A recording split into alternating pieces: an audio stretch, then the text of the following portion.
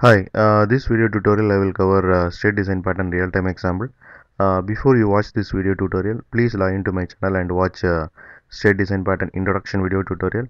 Then come and watch this tutorial so that you will understand this tutorial very clearly. Okay. Now we will see the real-time example of state design pattern. Vending machine is a very good example of state design pattern.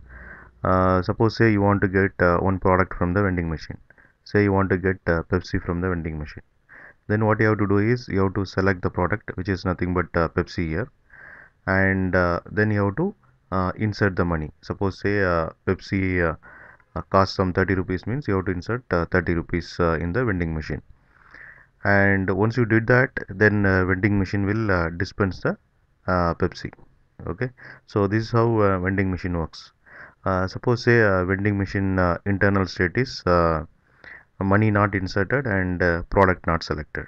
Okay, then what and all operation you can do in the vending machine is you can select the product and insert the money, but vending machine won't dispense the product until you do the money insertion and select the product, right?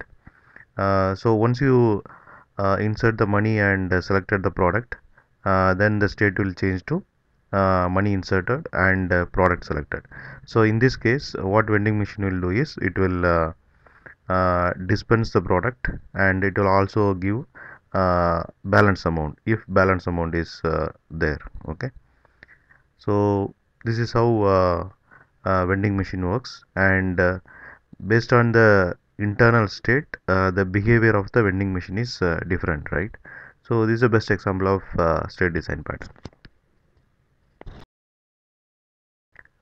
This is about state design pattern real-time example, and I have created a separate video tutorials for state design pattern class diagram and state design pattern implementation. If you want to know more about this design pattern, please log into my channel and watch those videos. And thanks for watching. Bye.